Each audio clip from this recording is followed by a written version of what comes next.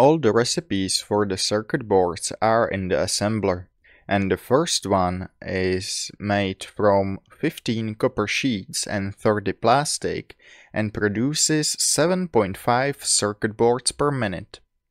An alternative recipe for the circuit boards is as follows.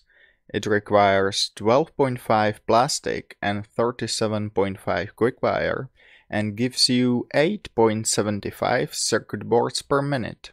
Another alternative recipe can be made from 30 rubber and 45 petroleum coke, which gives you 5 circuit boards per minute. And the last alternative recipe is made from 27.5 copper sheets and 27.5 silica, which gives you 12.5 circuit boards per minute.